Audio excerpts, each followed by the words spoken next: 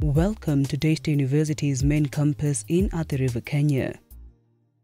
This beautiful campus sits on a 300-acre piece of land at the foot of the Lukenya Hills. Daystar's vision of creating a distinguished Christ-centered university of choice, transforming the world through a world-class value-based education, began in 1967 when two American missionaries, Dr. Donald Smith and his wife, Faye Smith, together with Dr. Motsoko Feko from Zimbabwe, founded the then Daystar Communications in Bulawayo, Zimbabwe. 7 years later, Daystar Communications would move to Nairobi, Kenya, and later become Daystar University after being awarded its charter in 1994. Professor Stephen Talitwala was appointed as Daystar's first Vice Chancellor. In March 2019, Professor Laban Ayiro joined Daystar as its fourth Vice Chancellor, marking a new dawn at the university. Part of his first activities included the strengthening of a sense of spirituality and values within the Daystar family. Since his arrival at Daystar, Professor Ayiro has embarked on a number of projects. Among this is the construction of a perimeter wall at the main campus in Athi River. So far, a third of the wall is complete. The idea is to have the whole 300 acres of the campus fenced.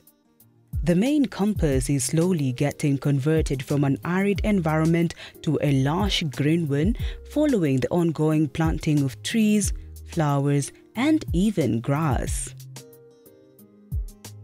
Since August 2019, over 10,000 trees have been planted as part of the campus beautification program. These range from indigenous, exotic to fruit trees. They are transforming both campuses and creating fresh, relaxing environment for the Daystar community.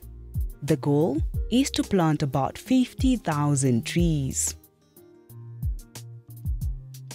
Daystar students received a boost for their extracurricular activities when their old fitness center was upgraded into a modern facility following a donation from Jock and Kami Eichster.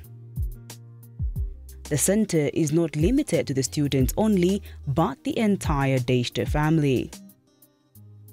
Apart from that, communication students now have modern digital recording studios after the Valley Road campus saw the construction and equipment of 5 new radio studios. The student-run radio station at the main campus got an equipment upgrade as well. In total, Daystar now has about 15 studios available for broadcast students.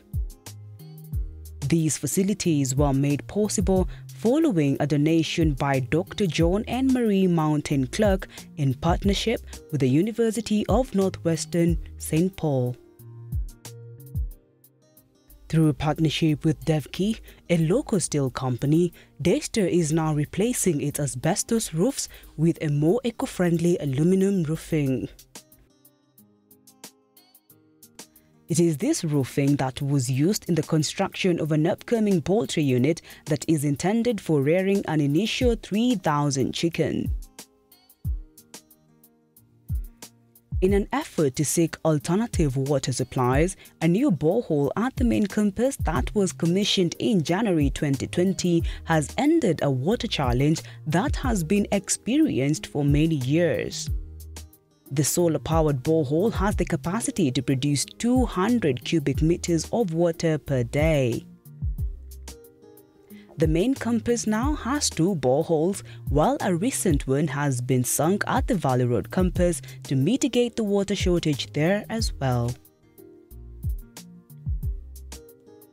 The nursing students are also excited about the construction of their school that is currently underway.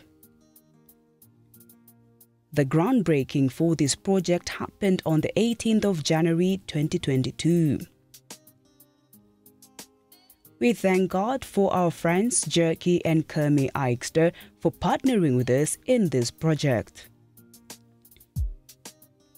Another one of Professor Ayiro's dreams is the construction of the School of Theology and Missions. The ground clearing and eventual breaking will be happening soon.